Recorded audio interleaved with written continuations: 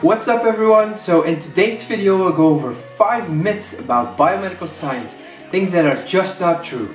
Coming up.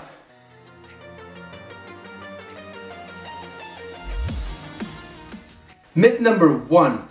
Biomedical science is the trash can of failed medicine students. Well, as this might be the case in a first year where you can find many hands raised if you ask the question, did you take the MCAT?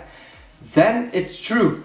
But there's also plenty of people who knew exactly what they were choosing when they directly chose biomedical science. I for one was one of those. And yes, in some colleges or universities, people take an undergrad completely in biomed before they go to med school even. But there's nothing wrong with that. But it needs to be emphasized that there are those out there that choose knowingly, consciously, directly for biomedical science. Myth number 2. For biomedical science, mathematics is less relevant. Okay, so while it is true that you don't need that much mathematics compared to like bioengineer or biomedical engineering, typically every engineering subject, still mathematics is the language of science and you'll need it in biomedical science as well. And I hate to break it to you, but statistics will be very important. For one, I had a 10 on 20, only passed very marginally on my statistics exam back in 2008, but I do realize the importance and I'm learning again. I'm adding some value to my statistical knowledge and it's necessary because some statistical tests are coming to compare results, so I want to know more about that. And if you want to become a good biomedical researcher, you should too, and pay attention in statistics class. Once you reach that point where you get statistics, then I'll help you out. I'll link some statistic YouTube channels in the description below to help you out once you get that subject going.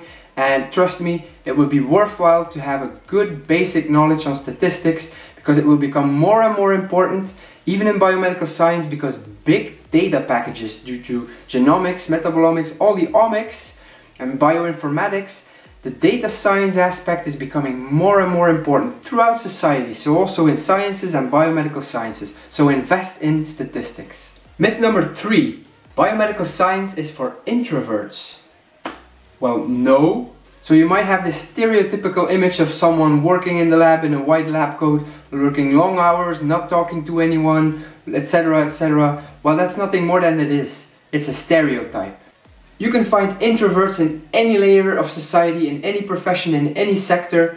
There's different types of people, and not per se do you have to be an introvert to work in a lab, because you will encounter people as well. You will have colleagues, you will have superiors, you will need good people skills and communication skills. Take for instance, some physicians or clinicians could be introverts as well, and they have to see patients on a daily basis. So the point being, no, you don't need to be an introvert or a secluded person to work in a laboratory. Number 4.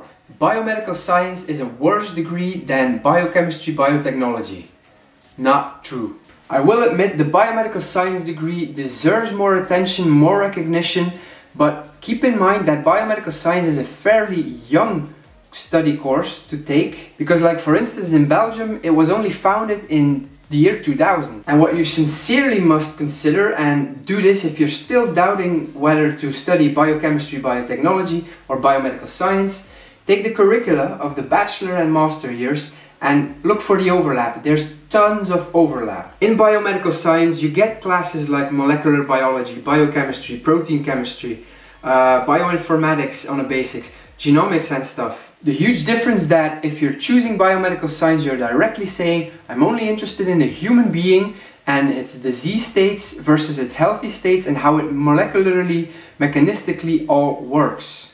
Biochemistry, biotechnology on the other hand, you also get a basis in like plants and animals in terms of biology. But let me say for instance this, if you choose biochemistry, biotechnology and you're in your master years, at least at my university, you can choose a major to graduate in called biomedical technology. Also strongly keep in mind that it's your base education.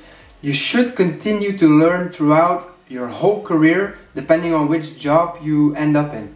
And this brings me actually to number 5. And myth number 5 is that biomedical science gives you less job options. Not true. So the ultimate goal of biomedical science is that they train you to end up in a lab, typically, be it as an MLT, a medical lab technician, be it as a biomedical researcher when you get a PhD and stuff.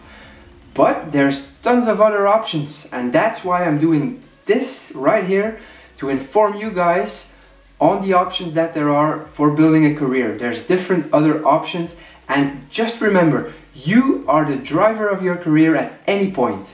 During my working period in that biotech company, I encountered people from different backgrounds doing the same job as I did in the same unit. Moreover, I came across people that went away from that company and came back as service employees of another company delivering consumables to us. So this one guy, for instance, he worked 3 years in the lab as a research associate, and then I met him as a technical sales specialist. So that's a different type of job, a different sector. So keep that in mind. If you want to do something else and you're motivated and you want to put in some effort to learn something extra, you can do that. Take me as an example, for instance, if I wasn't doing this PhD right now, which I had the option for, I was studying now on a 3-year track, doing it night school, studying some business economics on the side while doing my regular job. And I think that's still the plan, maybe once I get my PhD. We'll see. So I understand deeply that it's maybe confusing, maybe rather elusive.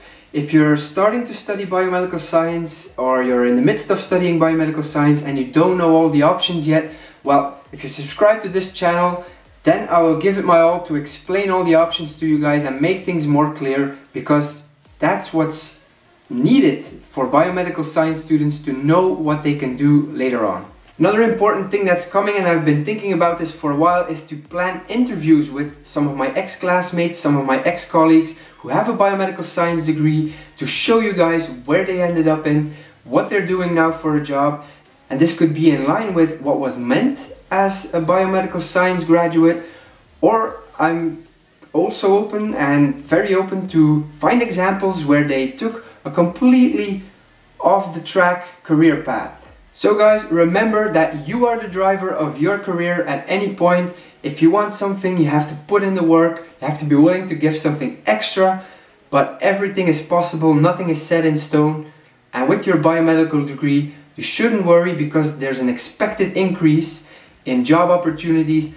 Biotechnology is booming, biomedical companies are getting stamped out of the ground, because technology is evolving and biomedical science is becoming more and more relevant, because our population globally is growing, our population is getting grayer, new challenges are coming like antibiotic resistance and stuff.